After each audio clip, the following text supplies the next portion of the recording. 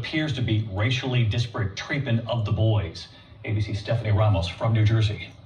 Tonight, authorities investigating the use of force of 2 officers in New Jersey after this video surfaced, raising questions of racial bias in policing. A fight breaking out at the Bridgewater Mall in New Jersey over the weekend. Police respond and tackle one teen to the ground while the other sits down on a couch and is then left sitting alone as both officers cuff 8th grader Kai, who spoke to ABC station WABC. The male officer put his knee in my back, and then he started putting me in cuffs, and then the female officer came over and put her knee on my upper back too, and I started helping put the cuffs on me, and while he was just sitting down on the couch watching the whole thing. In the video, you can see the other teen holding up his hands to be handcuffed, but the officer walks right past him.